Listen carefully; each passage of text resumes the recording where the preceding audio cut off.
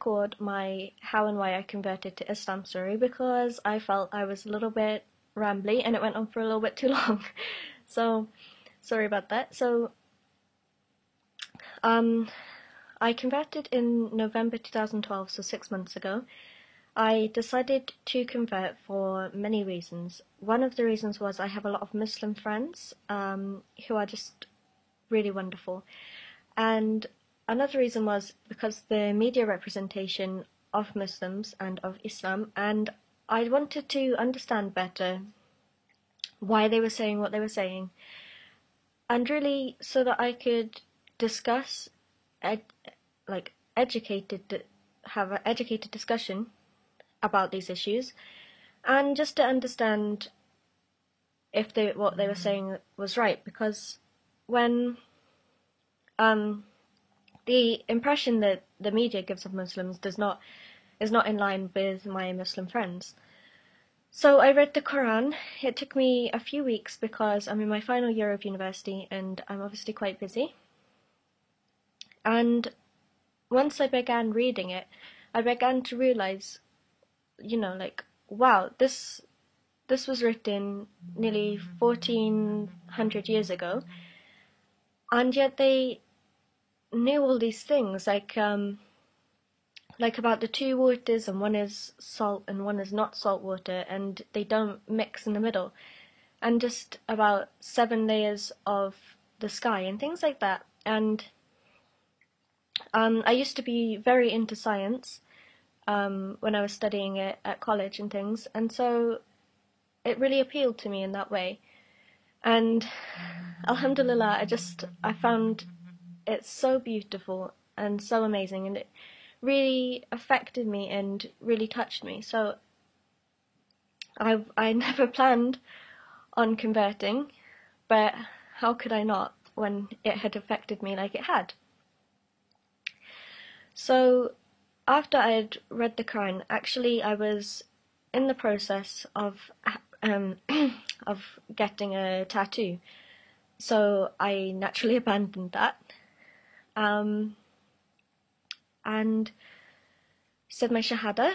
And when I said my Shahada, I had this overwhelming sense of peace and calm. I was born into a Catholic Christian household, and I wasn't brought up strictly Catholic. I had a great upbringing, mashallah. I've got wonderful parents. But at school we used to have to pray and sing hymns in the morning, but I'd never felt connected to God. I always believed there was a God, but I didn't feel connected in the way that I do now. So things weren't always perfect and great. I was bullied really badly and really heavily in high school, and I held on to that anger and upset for a long time in my life. I used to get very anxious about it, and I didn't have the best methods of coping with it. Let's leave it like that.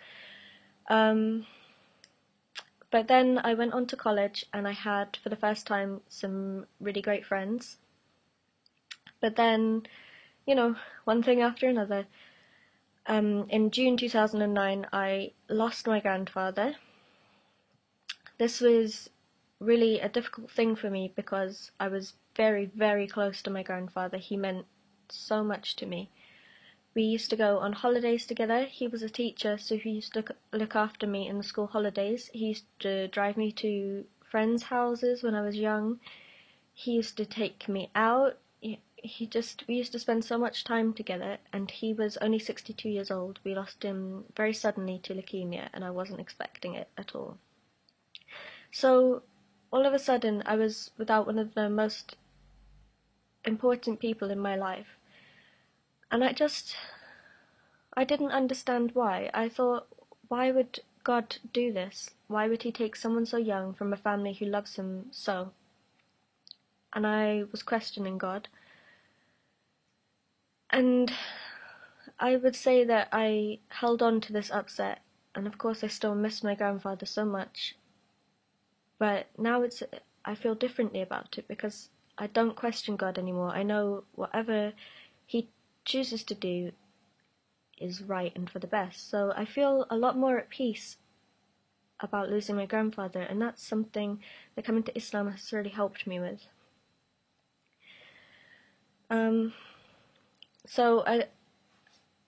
Since I've converted, I've tried to spend any free time that I have learning more about the religion,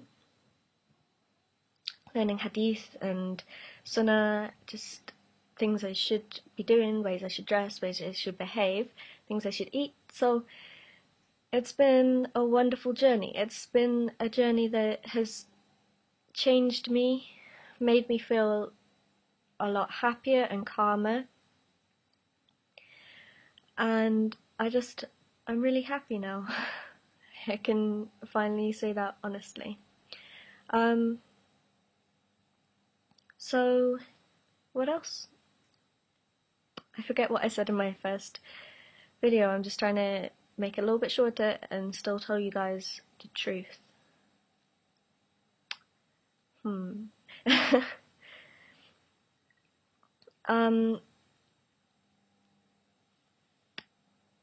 I guess that's about all there is to say.